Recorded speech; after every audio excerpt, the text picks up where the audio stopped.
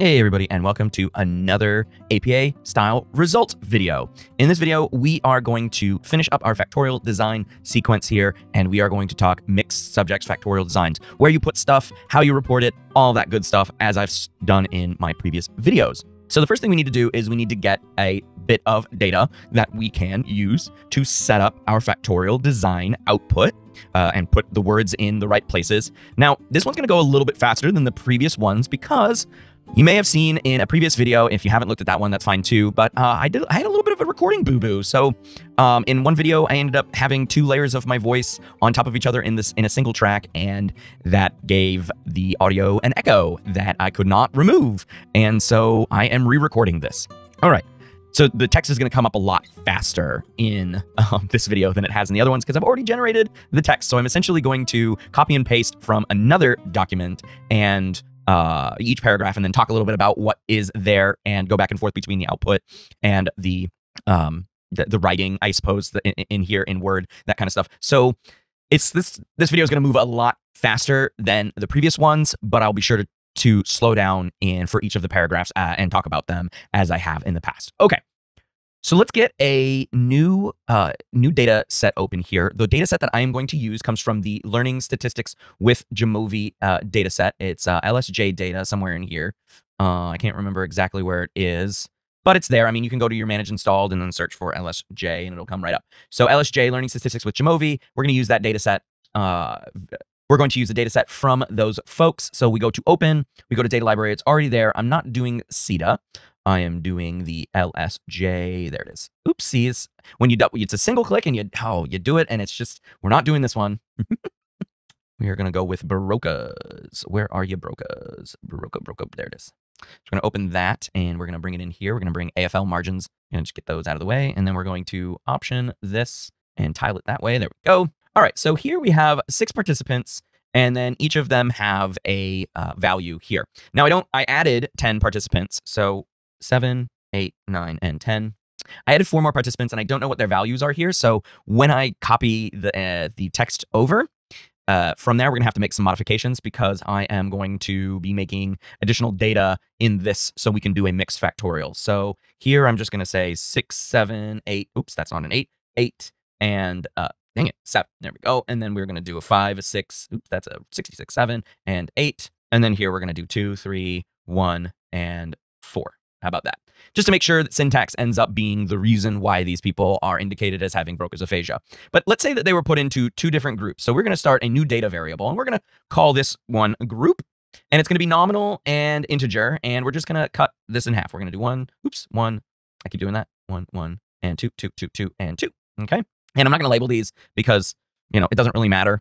Doesn't really matter. We're just going to go ahead and do that. We're going to close this. Okay, so this is our between subjects variable, and these 3 are levels of our repeated measures variable. Now, if you want to grab another video on how to do this a little bit more fully, I do suggest that, of course. So I'm going to do this really quickly. This is not the video to get all of the nuance in how to do a mixed factorial, mixed subject factorial. So, just keep that in mind. All mixed subject factorials have to go through the repeated measures ANOVA thing. This is the speech test, and level is going to be speech, conceptual, and syntax. Okay. And I'm going to hit enter. And then I'm going to just put those in the same order over here. Oops. Speech, for some reason, it did not do what I wanted it to do. And then I'm going to go ahead and put group into the between subjects factors, because that's how we're going to get the between, if there was any difference between groups 1 and group 2. There shouldn't be, but we'll see. Okay. I'm going to go ahead and get partial eta here. Let's get our sphericity test just to make sure. Looks good right there, but we'll leave it up. And then let's get our estimated marginal means. Let's do speech test. We'll get group, and then we'll get speech test and group as the interaction term. We'll get the tables, and we'll change these to standard errors. And I think that's all. Well, I guess we'll want to get a speech test post hoc test to help us out, and we'll do Bonferroni because that has 3 levels, and we'll see whether or not that's the case. Okay, so let's take a look here. Let's pull that over. All right, so within subjects effects, so our speech test, our 3 variables there are going to be in this box, and then our interaction between our 2 variables, speech test and group, are also going to be in this table. And then our group is going to be here in the between subjects effects table group, okay? And things are looking kind of like what I had before, so that's good. Mauchly's test of sphericity is fine. Its p-value is plenty big, so we did not violate sphericity, the assumption of sphericity. Essentially, the homogeneity of variance in our 3 tests, speech, conceptual, and syntax. Okay, so they're pretty much homogeneous in their variance. This is our post-hoc test for the speech test. So we're comparing speech to each of the other two, and then we're comparing conceptual to syntax. And our Bonferroni is a corrected value, and it tells us that syntax tests for these 10 participants, these 10 patients who have some kind of aphasia, seemingly reflecting that syntax is the reason for the deficit. Okay. And then here is our group difference. You can see that there is no real difference there. And then you can see here that there really isn't an interaction. These look like they are intersecting. These imaginary lines look like they're intersecting, but essentially they're not, because the difference here, and we don't have a significant interaction. In this graph, they look here is because the two dots are made to look offset from one another. And so that changes the trajectory of the lines. But you can see here that, group 1 has a steady decline, and group 2 has a fairly similar steady decline here. Maybe it's a little bit more pronounced if we look at the drop from conceptual to syntax, but it's not that big of a difference. 4.4 to 2.8 might be closer if we had more than 10 participants, but in this case, it is not. So let's go ahead and set up our design here. Now, these are the details that I would have in my previous sections of the method, for example, right? We would say that the design is a 2x3 mixed subjects factorial. Now, you can put a hyphen there if you really wanted to. It doesn't matter, although it makes Word feel a little bit better that you put a hyphen. It's fine. And we're going to set our IV1, this 2, as group. I usually put the between subjects factor in, or the between subjects IV as IV1 as the first number here. But I don't think there's any specific APA rule for that. And then so IV2 or factor 2 is my 3, right? And that's the speech test that I did. The DV is the score on each of these speech tests. I believe it's a score between 1 and 10. But of course, these data were made up by Danielle Foxcroft. So, take Danielle Navarro, excuse me. Not Danielle Foxcroft, my bad.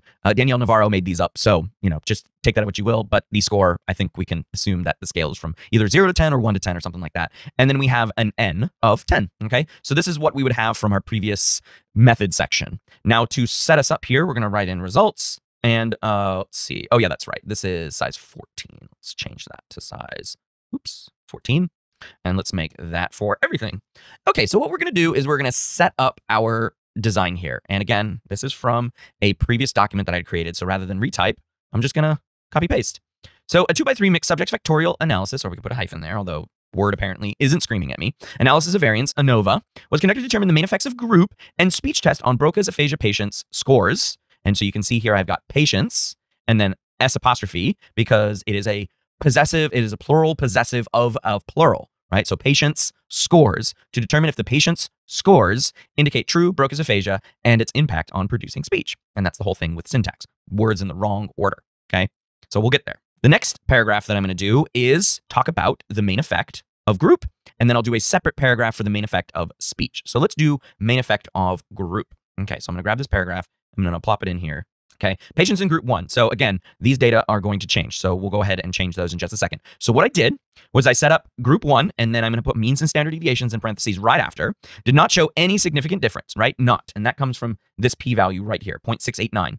Okay, it's actually a little different from what it was last week when I recorded this. Okay, any significant difference when compared to patients in group 2, means and standard deviations followed by the F statistics. So let's go ahead and replace the values in the F statistics, since we get that from this table here. Okay, from all of this information. Okay, the only thing we don't have to change is the degrees of freedom, because we have 1, 8, 1, 8. But we got to change our F. Our F is a little bit smaller than last time. Instead of 1.88, it's 0.17. That's what we're going to do. 0.17. So my numbers were even farther off than last time. And P, I usually put 3 decimal points because that's what we have here. 0.689. 0.689. And the partial eta squared is even smaller than last time. Of course, that is what's going to happen here. 0.02. So we're going to change that to 0.02. There we go. So let's change our means and standard deviations. Now, how you do that is you go to the means and you have to calculate your standard deviation by converting the standard error. So again, if you're not familiar, standard error equals the standard deviation divided by the square root of n. Okay. So if we are going to use some algebra here to get standard deviation, then the standard deviation equals the standard error times the square root of n. Okay. So that's what we're going to do. And I'm going to go ahead and open up my calculator. So let's grab this here. We're going to use this data here.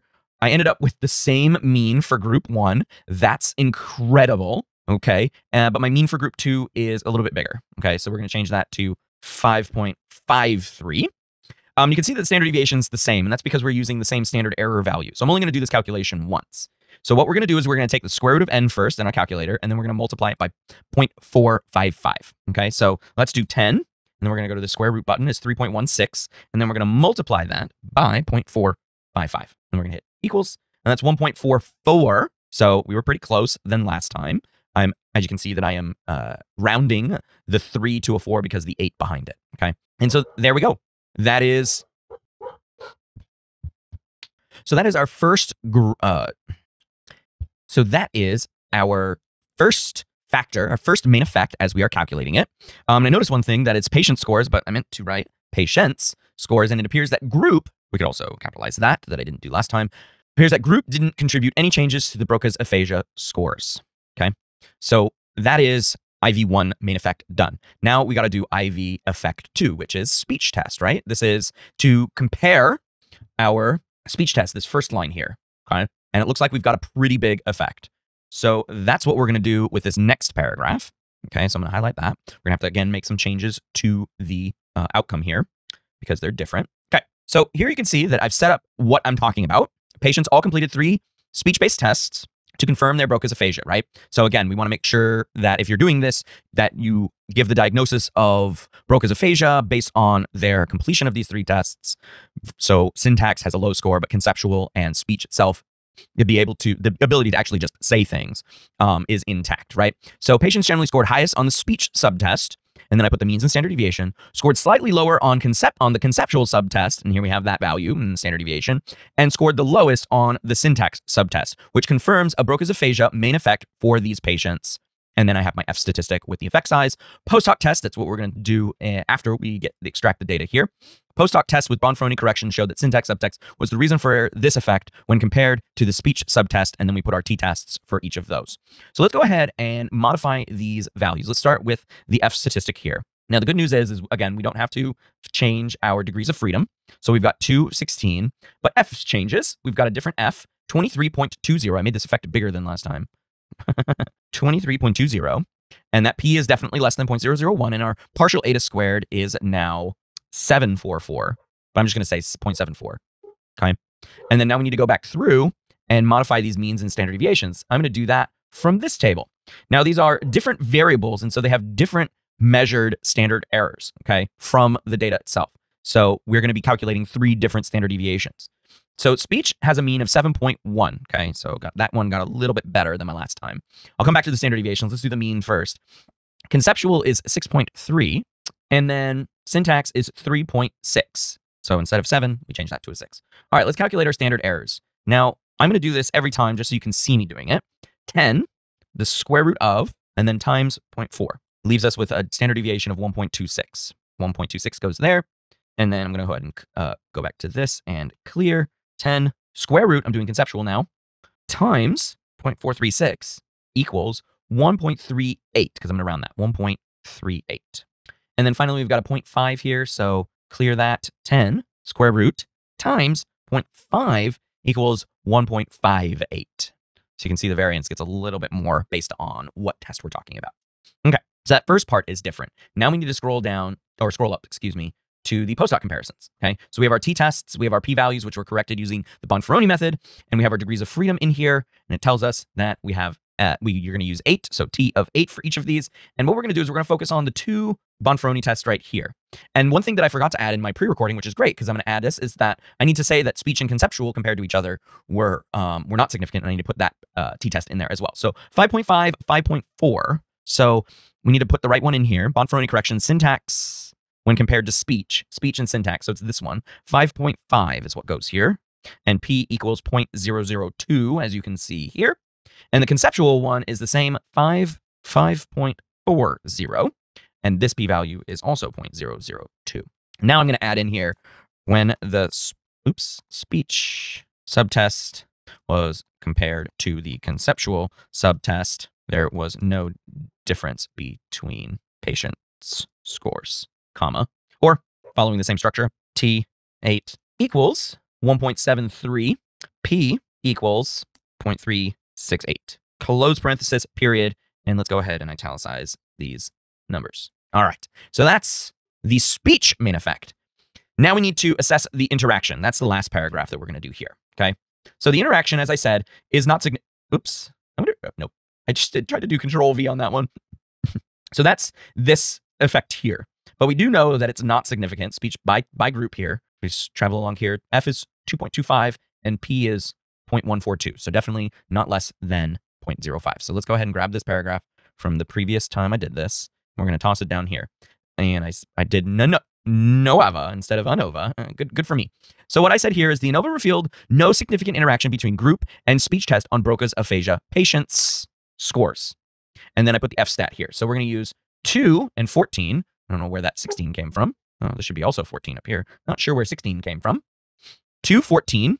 And then we're going to put the F statistic in here, 2.25. The interaction was slightly stronger than I did it last time. 2.25 P is 0.142. And the partial eta squared is a much bigger effect than it was last time. So you can imagine this interaction between group would be significant. Group doesn't mean anything, which is so funny. Too. This is what happens when you do statistics. Garbage in, you get garbage out. For the purposes of this structure, I don't really care about the garbage out, but it's kind of funny that this is a pretty big effect for something, for an interaction that means nothing. This means the speech test did not interact or depend on which group the patient was in on their scores to confirm their diagnosis of Broca's aphasia. Yeah, so if whatever change we made didn't really do much of anything for that participant or groups of participants. They have that particular aphasia and that's it. So that is how you do a mixed subjects factorial design in APA style. If you have any comments, questions, suggestions, or other feedback, please leave that in the comment section down below. Thank you so much for watching this video. I will put a chi-square up soon. Thanks for watching. Bye.